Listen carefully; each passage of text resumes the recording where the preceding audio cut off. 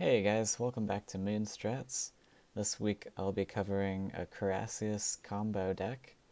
This idea has been played around with a lot in the past among players, but the player FTW Cheese came up with a list pretty similar to this one, putting Rakoans in the mix and going up to 6 lands for Frog Tosser. So this deck will require 2 forest, 3 lake, and 1 desert to make this all work. And I think this right here is the best sort of version that I've seen so far. Just this kind of idea using Rakoans and everything. So the idea is to use Carassius here. You get to summon an additional Carassius for each friendly one that died this game.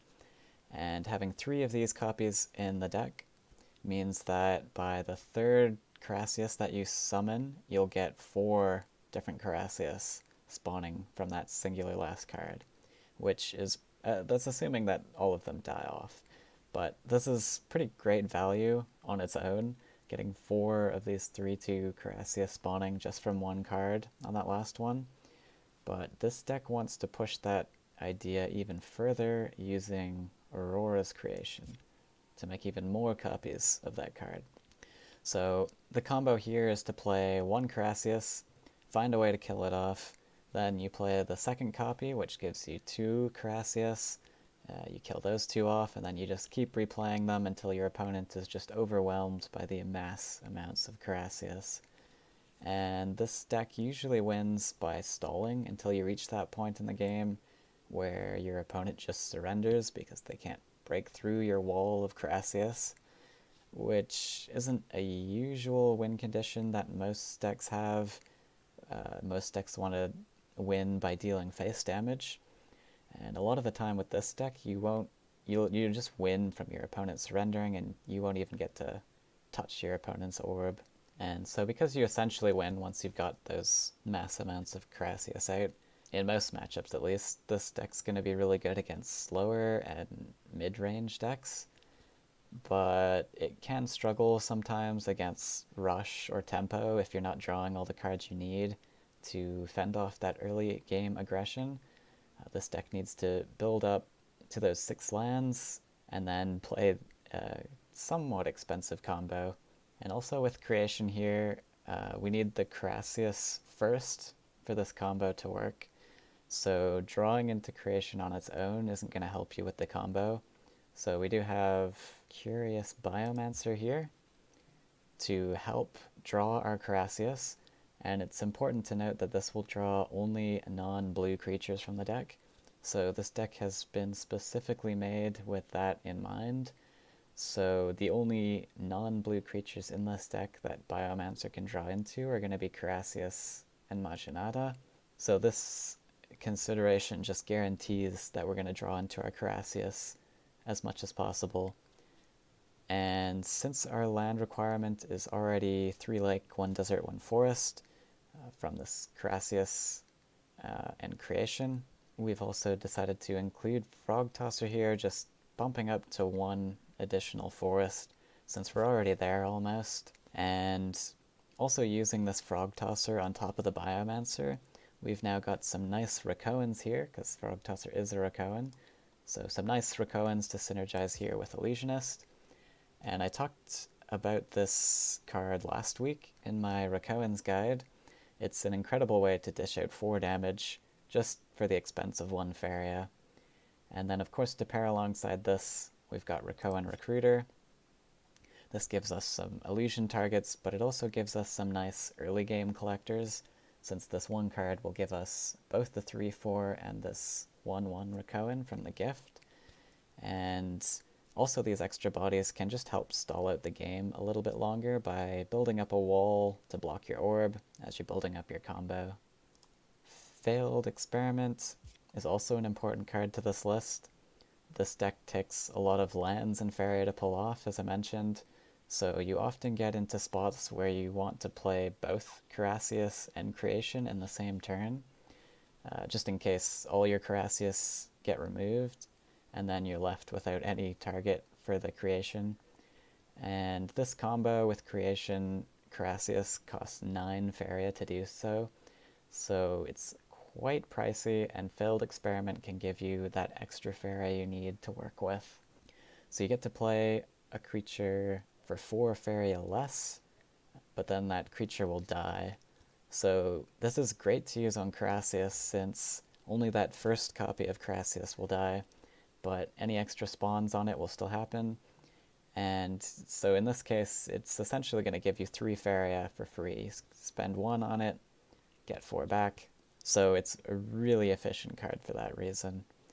There's also a few other targets for this as well. You don't have to use it on Carassius.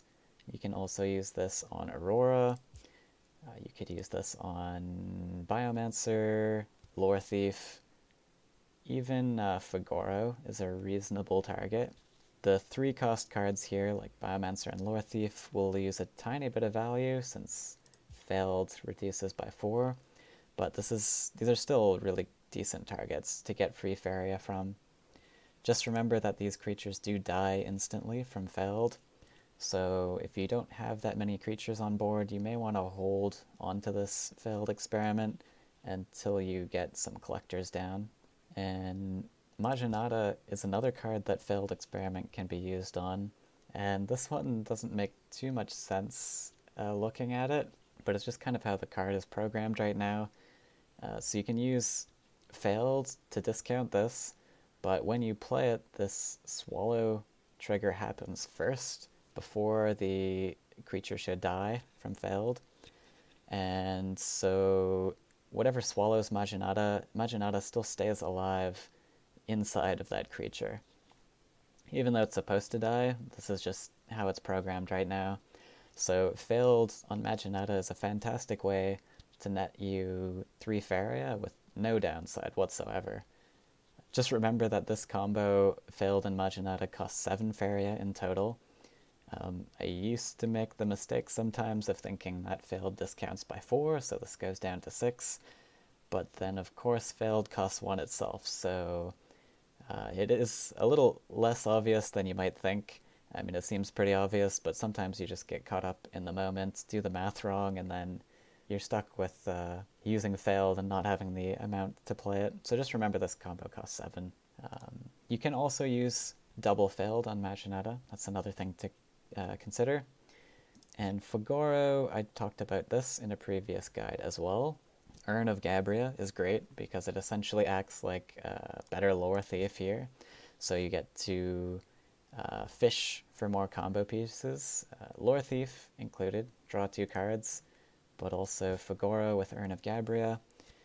You can draw those 2 cards, fish for more combo pieces, but also because your deck has a bit more swarm than other lists that I've shown in the past, this Ulani's Medallion can actually come in quite handy sometimes and potentially turn all of your little guys into more Carassius. So definitely consider this option with the Ulani's Medallion if you have the Faeria to spend for it. It does cost 11, so it is a little bit pricey, but it can pay off quite well. And you'll notice that I am only running 2 water elementals in this list, and also 2 frog tossers only. So Water Ellie is great to get early on, but to me it becomes pretty dead once you've built up your lands already, and this card is really powerful in most decks because of its mobile body, but in this particular deck you want to be spending most of your Faeria on the combo, and you aren't as focused in jumping up your creatures aggressive to get to your opponent's orb. So I've dropped 1 of these, and then I also dropped 1 frog tosser, since again this doesn't play hugely into our combo very well, and we've dropped 1 water Ellie as well. So the only purpose of tosser really is to take a little bit of control back on the board and give you a little bit more time for your combo. Although tosser is a great alternative way to win if the Carassius route isn't working so well. So sometimes your opponent can transform these Carassius early on with Frogify or Mirror Phantasm or something, and that makes it really difficult to get any value off of them. So you might decide at that point to go down the alternative route of using these creations on your frog tossers instead. So I've filled these 2 spots that I've taken out with Rune and Shrine to give more Faeria for the combo, and this is really fantastic in my opinion. The player Babser actually gave me this idea, and you have kind of limited lands to play things on though, so this is why I would only really want to run one of these here. If you draw into 2, it can be a little bit awkward. So I filled the other slot with Lore Thief. And like I said, this can just draw you into more combo pieces with that draw 2 cards option. And this is a good place to talk about alternative cards as well. So this Lore Thief slot right here, actually, I've been playing around with a little bit. I use Octopus in this slot usually, because I think that this is a really strong card against the competitive meta decks right now, especially against decks that this one struggles with.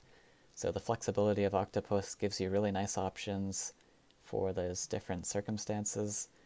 Like, if they're really aggressive, this can come down as a 3/7, like a really sturdy body that's hard to break through.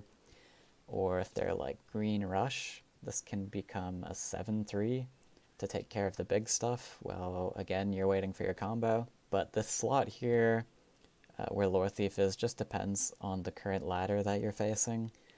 And I've been finding quite often that there are slower, greedier decks on ladder. So I feel that Lore Thief's kind of better here to draw your combo earlier and just try and get those Carassius out quicker before your opponent's slow decks get to their win condition. But it's always good to read the ladder and make adjustments as you play, because the decks that you see on ladder are going to change each day. So other cards that you could consider, Battletoads is really interesting because it gives you some swarm that's difficult to break through. This isn't as good against like Burn or something, but it does give you a double collector, sort of. It gives you 2 creatures to collect with for 4 Faeria, and again, swarm style of creatures, so you can just block your face with that wall of creatures. In green, Rune's Guidance is something you could consider because of this 5-life heal. So heal can be another useful thing to stall with.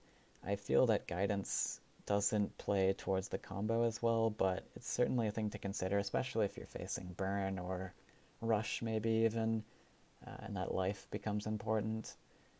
And then, of course, the +2/+2 buff is always nice to have as an option as well. Spirit of Rebirth is a cool card for swarm decks like this, because whenever another friendly creature dies, you get a +1/+1 buff randomly given to something in your hand. Having so much swarm creatures, this can really stack up value quite efficiently, and it only costs you 3 for a 3/3 body, so even the stats and cost as it is pretty solid. Just keep in mind, though, with this, it's a non-blue creature, so your Biomancers will draw into the spirit, and it'll take away a little bit from drawing into your Carassius. So that's the definite reason I don't run it in here, but it's a fun card to play around with if you want to try it out. Gift of Rakoa is another card, again because we're playing so much Swarm. This can be quite nice. The thing with this card that I don't particularly like is this is what could be called a win more card. You need a bunch of creatures on the board already to make this work, and if you've already got a bunch of creatures on the board, you're kind of in a winning position already, or at least you're in a position where you're building towards the combo very effectively. And so I much prefer cards that help me if I'm falling behind a lot. This just feels like I could probably win from the position anyways if this card got good value. Especially once you get those multiple Carassius out. Sure, you could get a huge buff off of this, but is it really necessary? Like, Carassius on their own usually win you the game once you've got multiple of them out. And the only other card I wanted to talk about was Leia. So Leia's a really nice card in a lot of decks. Because of this 4 wild cost, she's very flexible to fit in many lists. And she's very good for this list because of how she can stall out the game. For 4 cost, she's a 3/4 body, which is quite solid in its own. It makes her quite difficult to remove with like damage removal like Soul Drain or Flame Burst or something like that. And then she's got Death Touch with that 3 attack, which is kind of important still. Death Touch always needs the creature to have attack so that it deals damage in order to kill that creature, destroy any creature that this damages.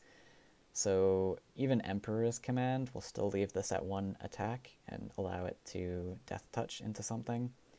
And then also this Last Words, you get to summon a Shimmering Statue, which isn't incredibly relevant a lot of the time, but it can be quite nice for stall.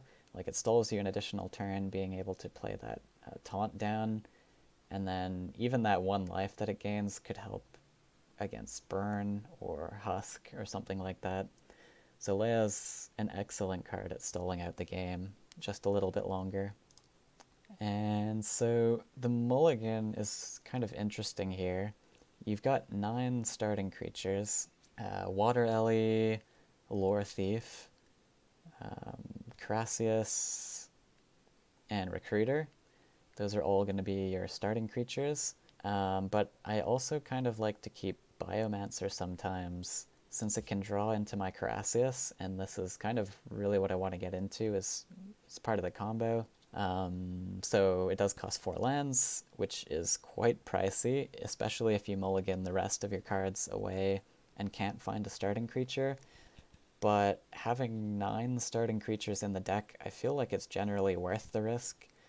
So I feel that especially Biomancer, if you have no other starting creatures in hand, this is a good keep to have if you're going first, since you get to be the first player to build a land, so you get a little bit quicker up to those 4 lands. If you're going second though, I'd probably recommend throwing away the Biomancer, unless I had another starting creature in my hand, of course. So just, this is the consideration I would make. If I go first, I think I would keep Biomancer no matter what. If I'm going second, I would only keep this if I had a starting creature in hand. And then even still, like Recruiter and Water Ellie are incredibly strong going second with the Explore card. So I think it's worth anyways trying to mulligan everything for these 2 creatures. And then if you do get a starting creature, then for the other 2 cards, I'd recommend trying to get more creatures for collection, or combo pieces, or even draw cards. So Lake here is usually going to be the first land you want to build, since you've got 3 lakes to build up towards, and the most important cards here are going to be in your lakes anyways, so you want to get started on those right away. And for this deck we want to have a defensive land setup, so I'm going to be extending to both sides of the wells here. And I showed a very similar opening with my Rakoan Recruiter in my last video that was on Rakoans, but in this one I'm really going to prioritize that lake first, and going lake first also gives us a really nice line on turn 3 if we were to have Illusionist in our hand. So as I said in my last video, you're going to want to use your Explore to extend out to one of these sides, and I'm going to use it to push one of my creatures up on the well spot that's on the same side that my opponent's going down. He's rushing me, of course, but let's just say he decided to pick a side. So I might go Explore here, Forest, and play my Recruiter here. So, and then the little guy can go here. In this case, of course, I don't want to play this in range of here, but again, let's just say that he's extended down this side in this case. So here, because he's extended down this side, we're imagining, this gives us a really nice line with Illusionist. Even if we don't have it in hand, we can at least threaten that we have Illusionist. So Illusionist lets us charge this guy up 2 and contest this well spot, which makes our opponent really timid to continue their march down this side, so it might force them to tuck in the corner or switch sides and kind of lose this sort of land investment that they've made. And again, as I said in my last video, you want the sturdier body on the same side that your opponent's going down, just so it can't be removed easily by like soul drain or something. If they decided to go down the same side that your already built land was on, what I would do in that situation is probably put the forest here, keep the explore here, and then I can still drop my sturdy body here, and then put the 1/1 on this side. In my last video with all of those Rakoans, it's got many different colors, so I'm not sure I would have done that same play in my last video, just because I would like different colored lands on both sides. But in this list, I feel it's okay to have it like this. I can always put a lake down here, and most of my creatures in this list are going to be able to come down on lakes anyways. So Water Ellie going first. I like to stick to these defensive land spots still, but because I'm going to be getting 2 lakes in one turn off of this Water Ellie, I like to start here by starting with a forest, and then on the next turn I can just drop Water Ellie right on the well by putting my lake here, and then I can spread out my lake by putting it here. So spreading my lakes out is really good. I won't have them clumped next to each other like this. And then also I get to place this lake on the well spot, which is usually what you want to try to do anyways. Well spots are the best land spots in general to put your lands on most of the time. And any creature in this list that matters really, it can always come down on a lake. You've got Carassius, which can be spawned anywhere, and Majinata doesn't really matter where it goes, so the lakes are the ones to consider, and those will probably go on your lake spots. If I have the Explorer though, I like to do this opening with the Lake Explorer Water Ellie, putting a lake on this spot, as we've seen many times in jump or guides with jump creatures in them. And this gets me in a spot right away where I might be able to get into a double collection position like this. Also, going second means it might give me the opportunity to dodge the side that he's going down. He has started center in this case, but maybe he's invested in one side, and then it gives me an opportunity to go opposite side. And this is an okay opener, especially this here, but it's also important not to push up too aggressive with this deck unless you have a lot of defense built up already beside your orb. So remember that this deck's win condition is going for the combo as opposed to face hit so much. So if you decide to invest too far up here into your opponent's face, your opponent might decide to just ignore that aggression and race you by dropping all of their stuff right down here by your face. And this deck will almost never win a race.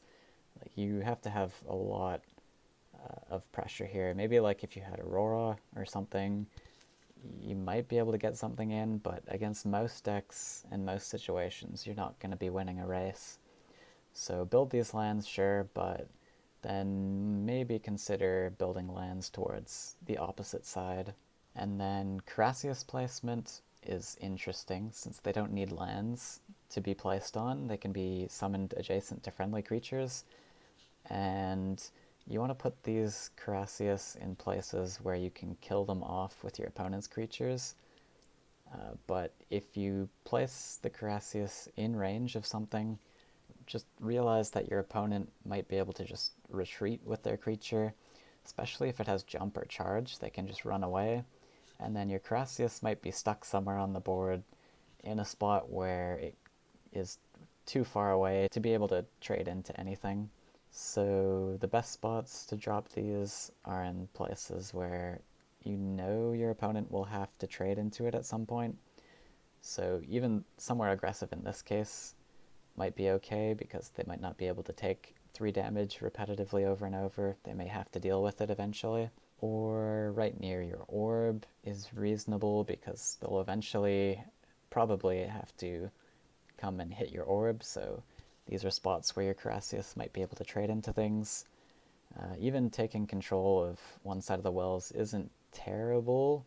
It's not the best, since your opponent could decide to just leave it alone, but this is also nice because it just might give you a free double collector there. And then some other good spots to put your Carassius, especially once you start getting quite a few of them spawning, is trying to place them all on your opponent's lands, and this makes it really difficult for your opponent to play stuff to fight back with. Okay, so let's get into a sample match now.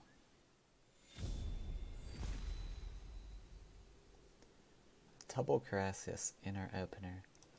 So I like that. This illusionist is going to be worthless, though.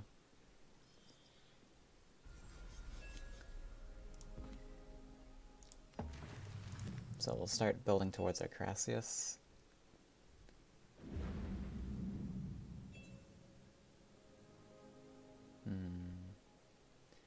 So him building center means that he can just run away from these, which kind of makes me want to hang on to them one more turn. I give up one collection, but I think that's more than fine to try and get this Carassius out. And I don't know which side I want this lore thief on yet, so I'm going to build over here.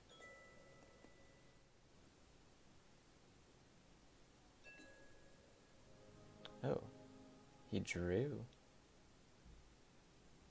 Interesting.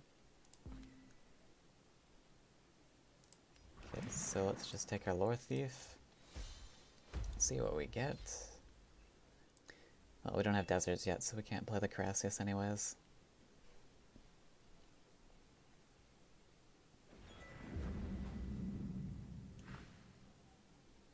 Spectre. Okay, so he's playing Husk.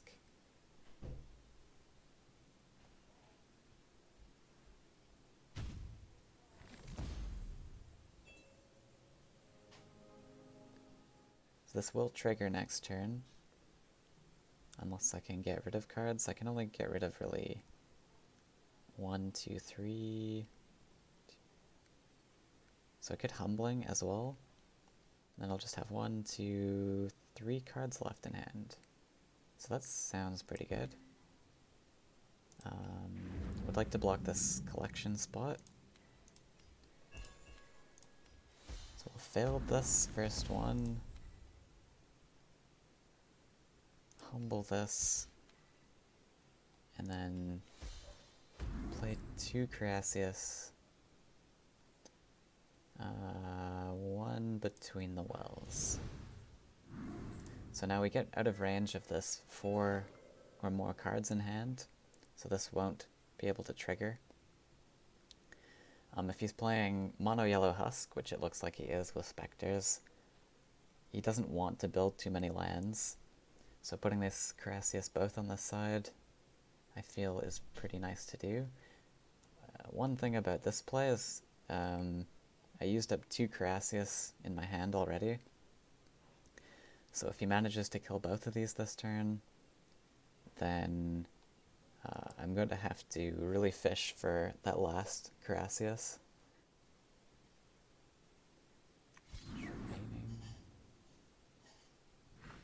So he's just going to run away.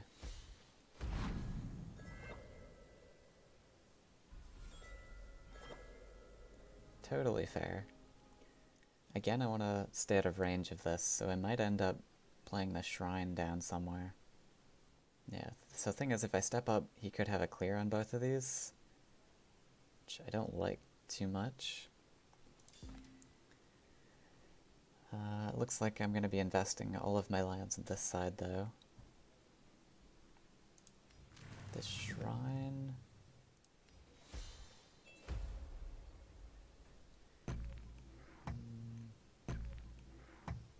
Yeah, so I'm not going to collect this turn. Make it a little bit difficult for him to clear both of these. It would be nice if at least one could survive. until I draw into creation.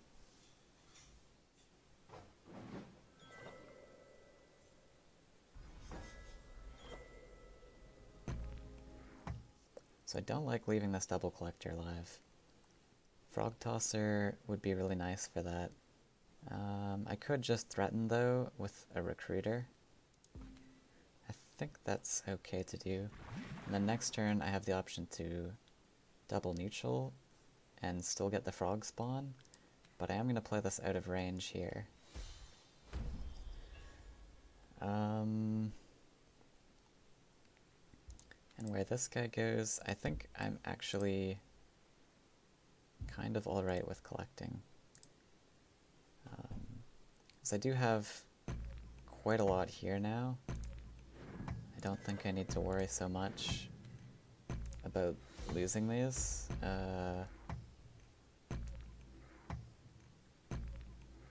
Yeah, and this Rakoan here puts it in a spot for Illusionist.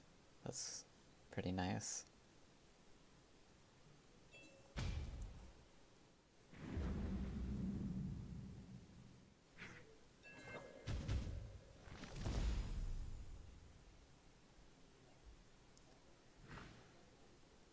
Storyteller. So that's going to be really good for me. He does have Husk, but this lets me draw into my combo pieces quicker. Double Husk, though.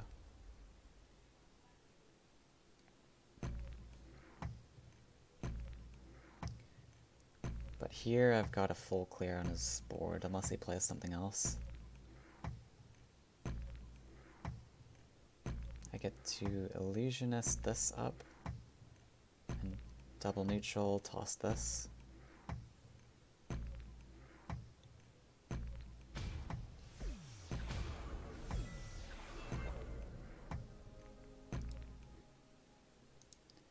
So Illusionist does have to go here.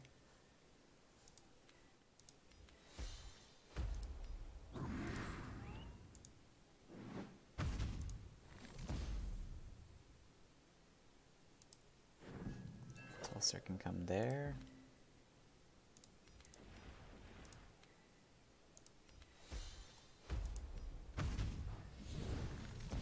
I actually can get out of range of Husk if I play another card. Because I could just throw away this Illusionist and heal this Rakoan, this Frog Tosser back up.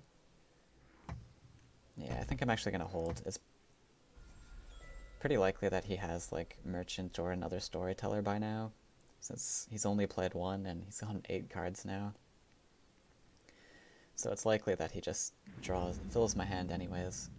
And this will be a useful trick to fight stuff with.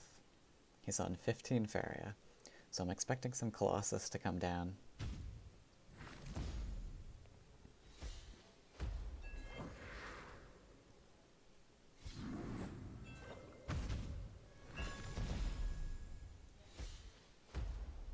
Which is fine, I have answers to that.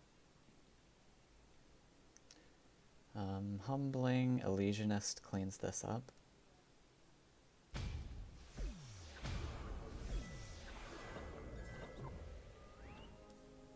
I might play some more Carassius. So how many do I get? I've lost 2 only, I think. Oh, this is my last one. Can I cover his lands? I should get 3 Carassius. So 1, 2, 3. That costs 4, 5, 6, 7, 8, 9, 10. I could draw, actually. Creation.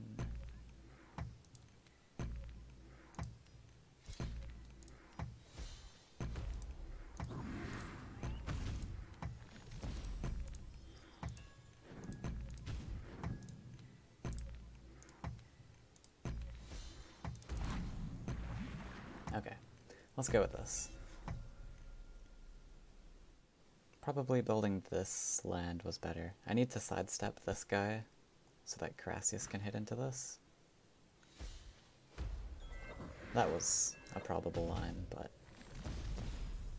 maybe playing Water Alley was a mistake, actually. I didn't need to do that. Because I should have saved the Faeria for Maginata and other things.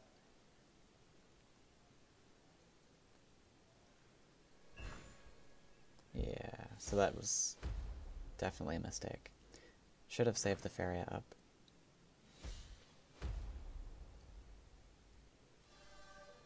Aurora's nice. Oh, we got failed.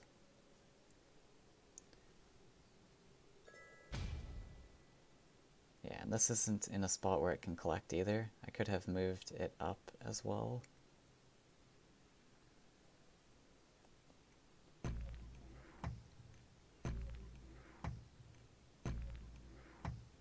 So I'm gonna get 5 Faeria. No way I can play this. Oh. Okay, so stepping him out of range so that I can't kill that husk. Oh my. That's nice to see. I think these Carassius are gonna come down now. He's on 6 cards. So it's always an option to just leave these up. To mill himself, but with this Colossus hitting my face, that's going to be a little bit spooky.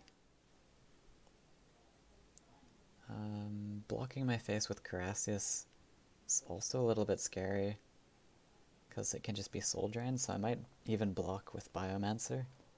Yeah, Biomancer and Carassius could be okay to do. Let's do it like this.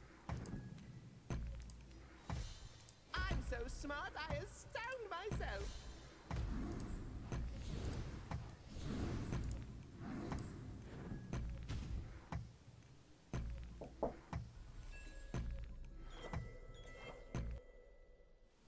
And also building this land is important because it means that he can't just build a desert and wind soldier this. So this is a really good block to my face.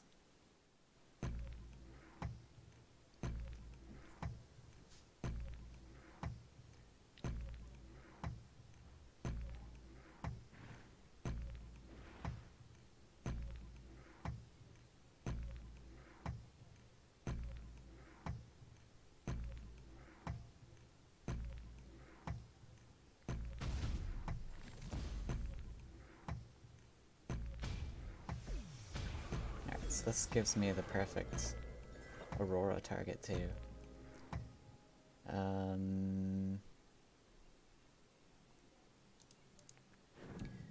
We'll be collecting. Okay, yeah. So he discovered that he couldn't win there. He was getting really low on cards, and breaking through this and all of my Carassius was going to be very difficult to get through. So that's kind of how the deck works. Stall and just block your face with walls of creatures, get out these Carassius, and just win by your opponent surrendering because they just can't break through all of this stuff. So thanks for watching, and I'll see you guys next time.